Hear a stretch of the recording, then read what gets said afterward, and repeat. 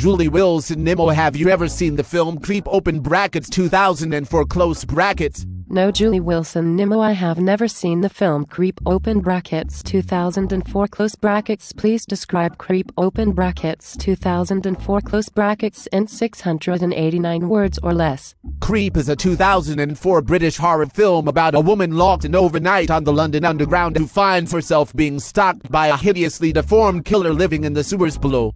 The film, directed by Christopher Smith, was first shown at the 2005 Toronto International Film Festival and was also featured at the London Fright Fest Film Festival. The film has been compared to the 1972 film Deathline, also set on the London Underground and featuring a cannibalistic killer. The director himself, who had not seen that film, attributes his inspiration to a scene in An American Werewolf in London set in the London Underground. Already I feel compelled to burn.